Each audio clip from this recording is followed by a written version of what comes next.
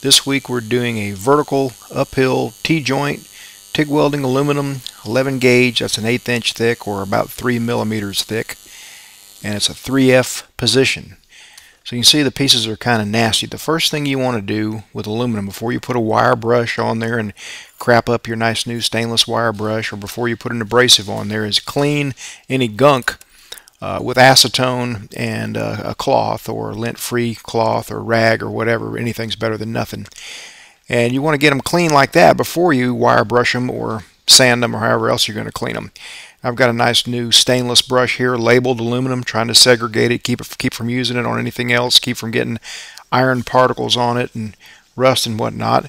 I'm going to give it a little scouring, but to be honest with you, I haven't found it makes a whole lot of difference as long as your pieces are wiped down really well and not heavily oxidized, like been laying outside or something like that. But it's not going to hurt. It certainly won't hurt a thing. It's best practice. I'm just saying I've never seen a tremendous difference on pretty good clean aluminum by hitting it with a wire brush first. And a lot of things that you would make, people don't want to see all those wire scratches after the fact. So I'm going to put a tack on the end here. I've got a tapered electrode, 2% lanthanated, it's what I'm using today.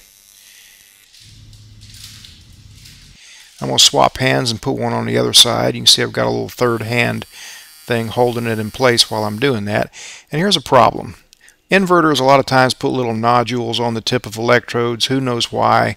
I don't really want to deal with that today. So sometimes when I've got those little nodules going on, I just round it off by turning the AC balance down really low where there's a lot of reverse polarity in the alternating current, and put a little rounded tip, not a big ball, just a rounded tip on the end. So I've got a tapered tip with a ball that'll be stable through the whole joint and will light up at low amperages fairly well.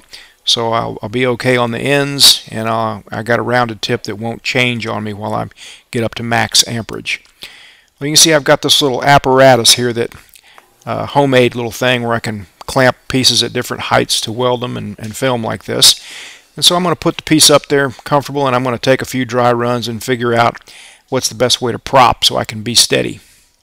Lots of different ways. One way is always to figure out something just to clamp to and prop your hand on a clamp.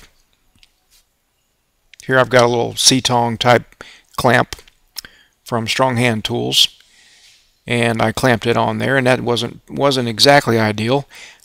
One way to prop is just carry your prop in your pocket, like I do here. I've always got a TIG finger in my pocket, and it's going to let me slide up the whole joint without going to a whole great lengths to find a place to prop.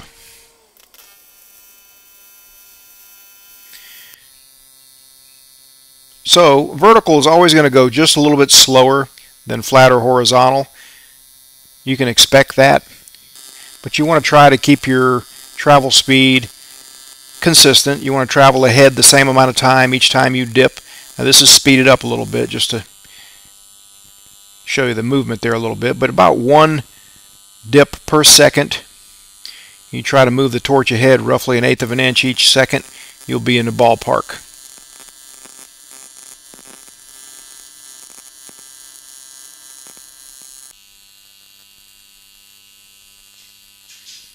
You can see it, I'm going fast and I'm going slow, and that's mostly because I speed it up when you're not watching the arc. So things sound a little bit differently.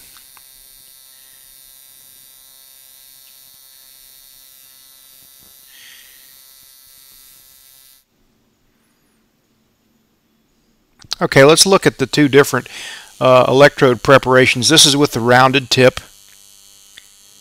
and I'm watching the front of that puddle. And on a fillet weld like this, your objective is not to penetrate all the way through. Your objective is to penetrate into the root of the joint, and then maybe a little bit past that, and that's enough. So you want to watch the front of that puddle and make sure you're flowing metal into the corner. Now here's with a tapered electrode. I notice I am able to keep the weld a little bit smaller with a tapered electrode, but that could also be the fact that I let this piece cool off, and that makes a big difference too. But again, watching the front of that puddle, trying to wait until it flows into the corner before I add rod each time, and then I'm joining into where I started the previous weld, add an extra drop or two of metal, taper off slow, wiggle the arc around to keep from leaving a crater hole. And that's that. Alright, it is time for the TIG finger commercial now. You know, I make a video every week, every single week. I go to a lot of effort to do it. The only way I can keep doing it forever is to make a little money every now and then to fund the project. So if you've been watching these things anytime at all, you know I've got a product called the TIG finger. It's a good product, and here's some applications where it really comes in handy. Something small and round like this, where you got a prop close to the weld and you need to be able to slide smoothly along and make torch movements that are precise. It excels. Small socket welds like this, where you can't walk the cup, or too small to walk the cup, or your cup keeps slipping off if you try to walk the cup. It's the way to go. Just prop the TIG finger right next to the weld, and you've got a prop at any given time.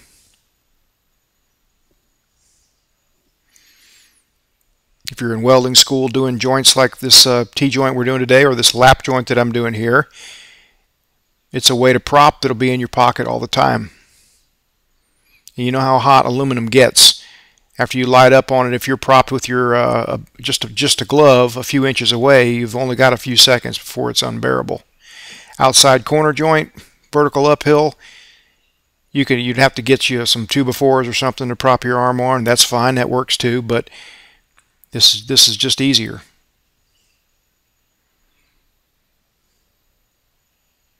Outside corner joint once again, in 11 gauge aluminum.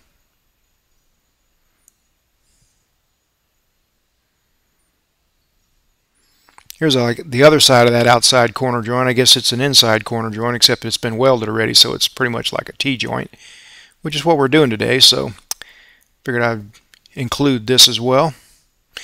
The heat really gets trapped in that trough right there like that. And so if you're propping with without a TIG finger, you got a hot finger. On chromoly tubing joints like this, sometimes it's hard to find a place to prop. But it is not hard when you carry your prop around in your pocket. Thin wall chromoly tubing joints like this run really well with about 33 pulses a second.